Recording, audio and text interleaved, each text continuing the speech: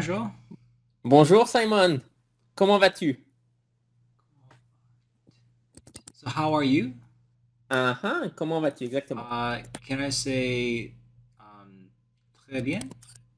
Très bien, parfait, exactement. Exactement, exactly, parfait, très bien. Et comment se passe ta journée? Comment se passe ta journée? You'll see it's easier to read than to speak. Comment se passe ta journée? What does that mean? Ta journée is your day. How's your day is going on, passing? Comment se passe ta journée? Exactement, très bien.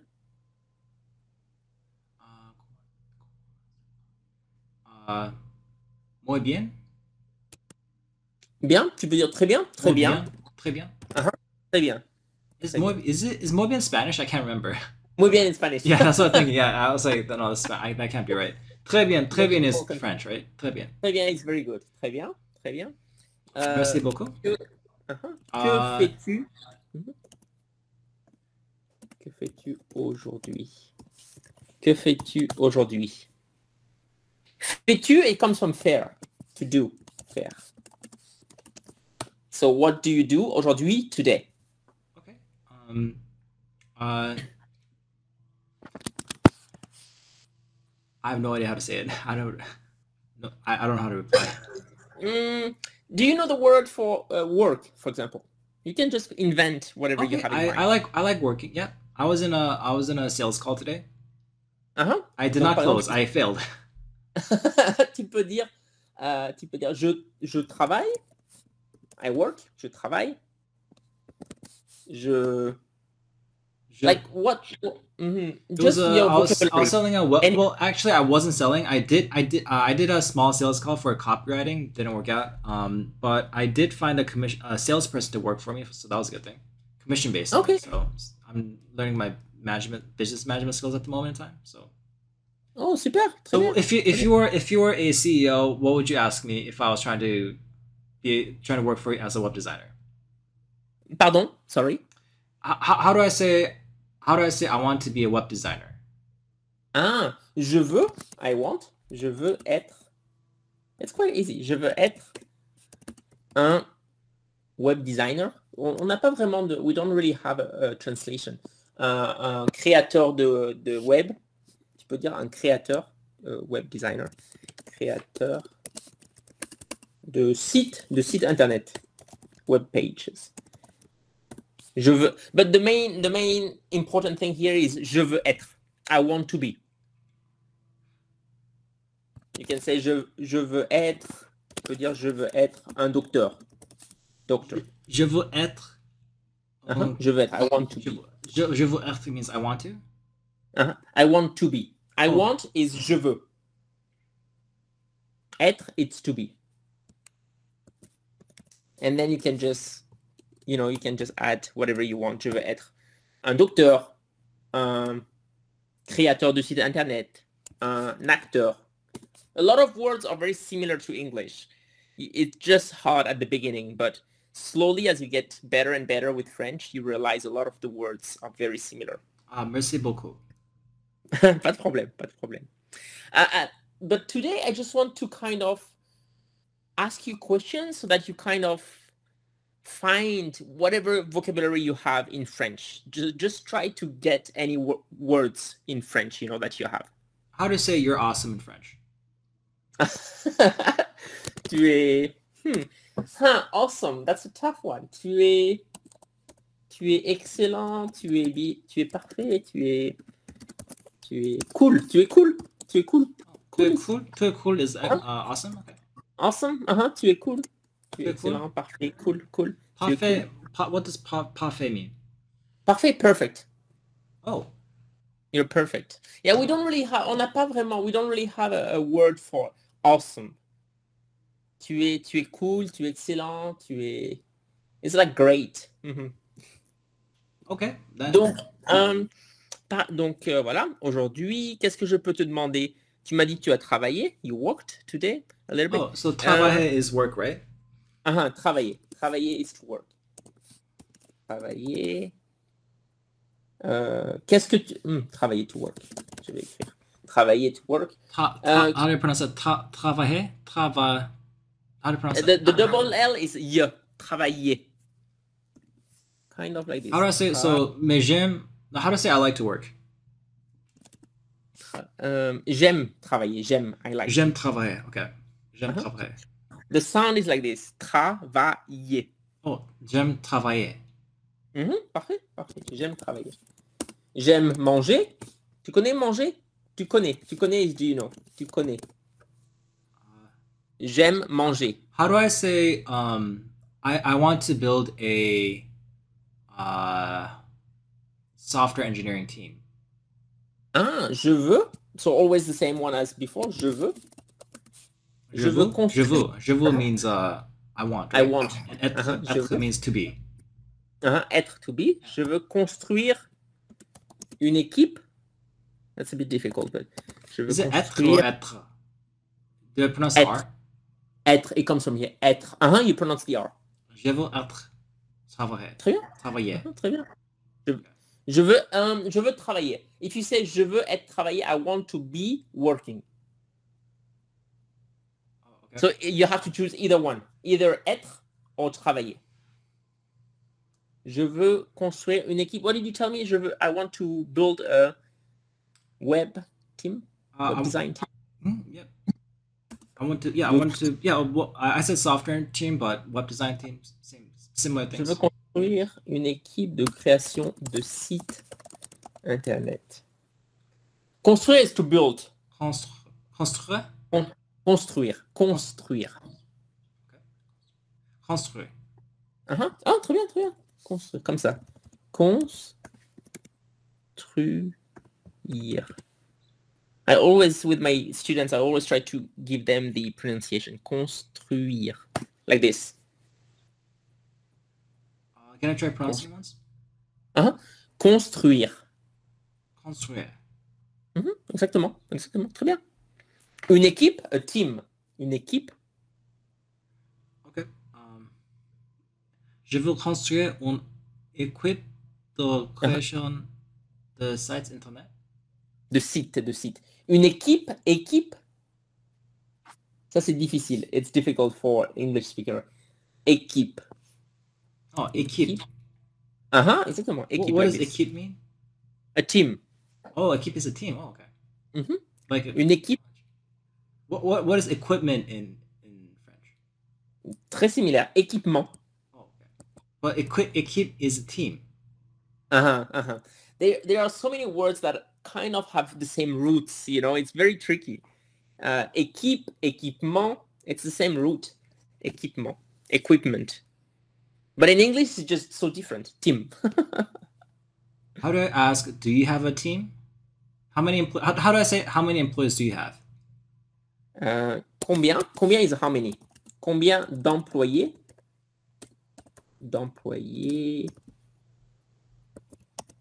Alors, as-tu ou avez-vous? It depends if you want to be formal or informal. Combien d'employés as-tu? The first one is informal. As-tu? So what is combien? Combien? Combien is how much? How many? Combien d'employés as-tu? Combien d'employés as-tu? What's avez-vous? Avez-vous is the same as as-tu, but in a formal way. Oh, okay. So combien d'employés avez-vous? Combien d'employés avez-vous? How many employees do you have? Can you say it one more time? Combien d'employés? Combien d'employés avez-vous? Okay. Combien d'employés avez-vous? Très bien. Most of the endings we don't pronounce in French. That's the tricky part. S, like any ends of S, T. What else do we have? We have so many letters we don't pronounce. S, T, Z. We don't pronounce. Internet, S, T, Z. Most of the S, T, R as well. All those letters, all the endings we don't pronounce. That's the tough one for French. Combien d'employés as-tu, avez-vous? Et donc, Qu'est-ce que tu veux? How do I ask? Would you like to run a business? Uh-huh. Aimerais-tu? So we use, remember, j'aime. J'aime, I like. J'aime is I like. So we use the same roots. Est-ce que vous j'aime run a business? So, aimerais-tu? Aimerais is would. Would you like? Oh. Aimerais-tu? Aimerais-tu? Would you like? Alors, aimerais-tu? What did you tell me? Aimerais-tu? Would you like to run a business? Aimerais-tu to run? Comment je peux traduire ça? Aimerais-tu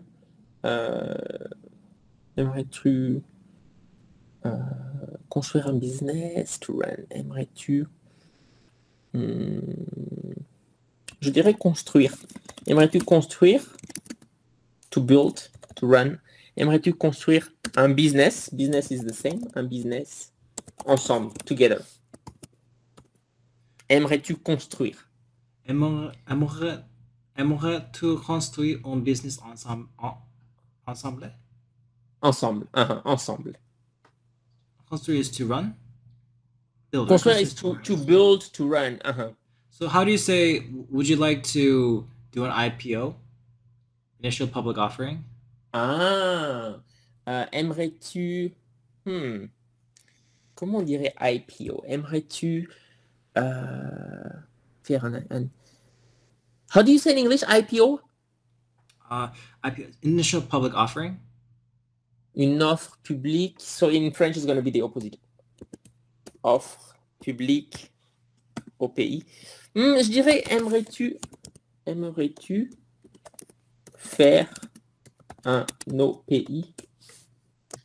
Would you like to do an IPO? Aimerais-tu faire un OPI? Aimerais-tu faire une OPI. Une offre publique. How do you say OPI? Initial public offering. I see. It's the letters are so strong. Okay. Exactement. Exactement. Aimerais-tu faire un OPI? OPI. Oh. Aimerais-tu faire un OPI? Exactement. So how do I say, how much is the price of your stocks? Combien? How much? Remember? Combien? Combien est le prix, the price, le prix de ton stock? Stock is the same. It's not so complicated. Combien est le prix de ton stock? What's the price of your stock? Combien is what? Combien is how much? How much? Oh, combien est le prix de ton stock? Tu peux dire aussi quel. Quel is what? What is the price? What is the price? How much is the price? Quel. Combien? What's the difference between combien and quel? Combien? How much? Quel? What? Okay. Combien est le prix de ton stock? Do I pronounce stock or stock? Stock. Combien est le prix de ton stock? Stock. Très bien. Stock, ouais, stock. The O is kind of O in French. O, stock. Combien est le prix de ton stock? Très bien. Yeah, it's good. You have a good accent, actually. Ou quel est le prix de ton stock? What is the price of your stock? How to ask, how many businesses do you own? Combien? So, combien de business? This one should be quite easy. Combien de business as-tu? I think all those words, we've seen them in the class. Combien de business as-tu? Combien de business as-tu? Combien? How many? Business as-tu? Combien de business as-tu? Literally, it would be like, how many of businesses do you have? We use de a lot in French to connect different words. How do I ask, how many successful businesses do you own? Try that. You should be able to do that. With the last one, only successful. You're only missing the successful. Successful would be...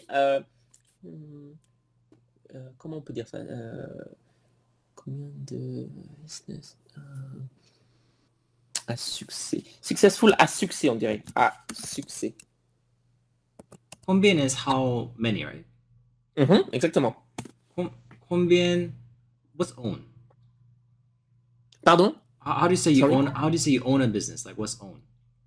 It's like to have. To have, we use avoir. Avoir. Okay. Combien Uh-huh. combien combien avoir the business as-tu? I don't know if that's right. Oh, avoir, as-tu is already conjugated.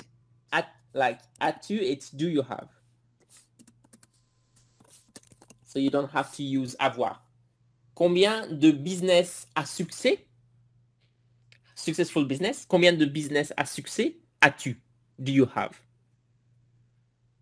Gotcha.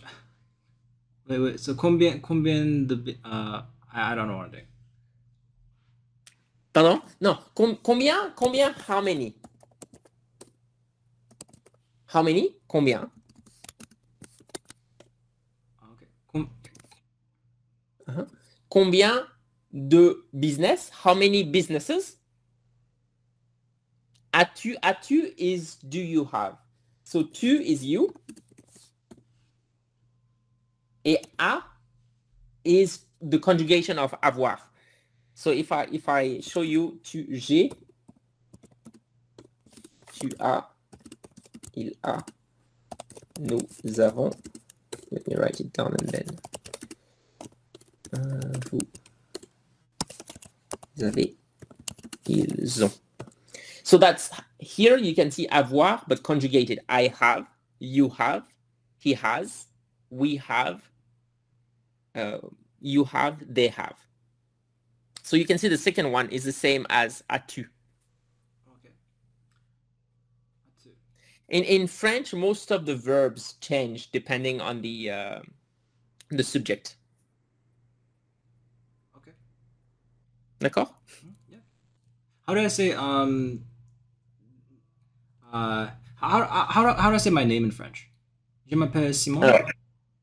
Très bien, parfait. Je m'appelle Simon. If you want to tell your age, j'ai. That one is tricky. I have. How do I say I'm 35? J'ai 35 ans. J'ai 35 ans. Exactement, j'ai 35 ans. Oh, j'ai 35 ans. Oh, j'ai 35 ans. Exactement. So in English you say I'm 35. In French you say I have. J'ai. As you can see at the top, it's the same. I have. J'ai 35 ans. Tu peux dire je suis, I am. Par exemple, je suis créateur, designer, je suis designer. Tu peux dire de site. I'm a web designer. Je suis designer de site. Je suis...